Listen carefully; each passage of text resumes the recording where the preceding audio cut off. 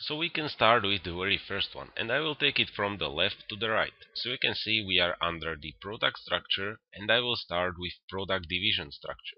So we can write it again, product division structure. Imagine a company Heinz. Why would be suitable for them to divide their company according to their products? Because they are making a lot of these products, a lot of ketchup, a lot of frozen vegetables, a lot of canned food. So let's imagine such a company. We will have some CEO, and then we are going to have some support functions. So here are going to be support functions, and we will keep them central. That is the first idea of product division structure. So we can have maybe marketing. So marketing. Then we can have research and development. So research and development. And then as we are moving down, we will split our manufacturing. So we will here are going to be our manufacturing functions, and we will split them according to our product. So if we are in case of Heinz, we can at first have the division of frozen vegetables. So frozen vegetables.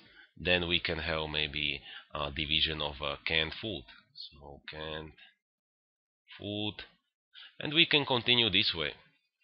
So why is it so good for us that we will split our manufacturing cost and keep our support functions centralized?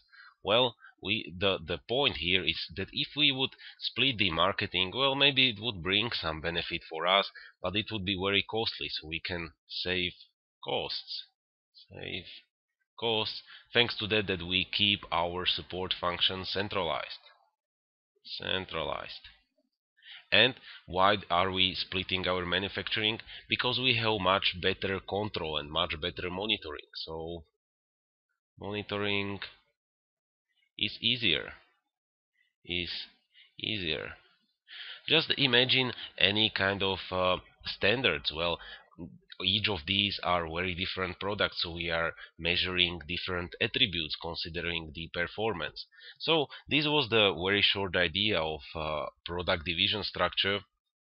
What is important to remember is that the support functions are centralized, so we can save some costs, and the manufacturing functions are splitted according to different product lines. And I will just write this one more word. So these are product lines.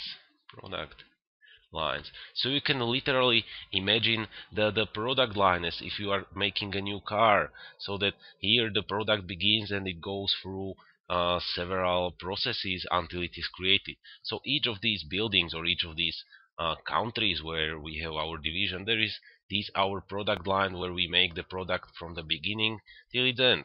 So hopefully see you in next video where I will make the multi-divisional one.